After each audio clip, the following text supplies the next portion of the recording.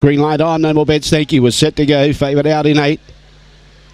Away, Luna Jinx began only fair, showing good speed was Springvale Bryn and Dinah Quote. On the inside was Maya Returns, and in turn around the outside making ground was Invariably as they start to make their way around the bend. Very wide, Jet Settings trying to get into it.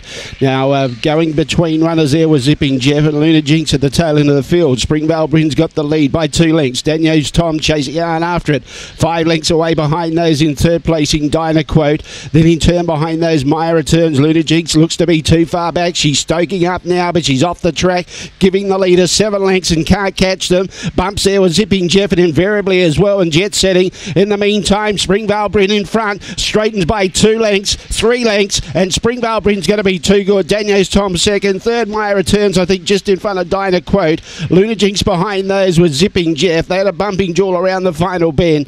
Then we had pulling up quickly Jet Setting and Invariably, and the time around 43.40. 2-7 and a photo here. 2-7 and a photo. What my returns might have got the one, but we'll see what the judge says. Yep, judge goes with it. 2-7-1. 2-7-1.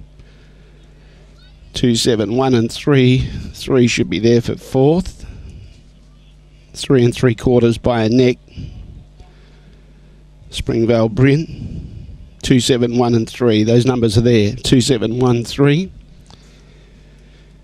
Number 8 runs 5th.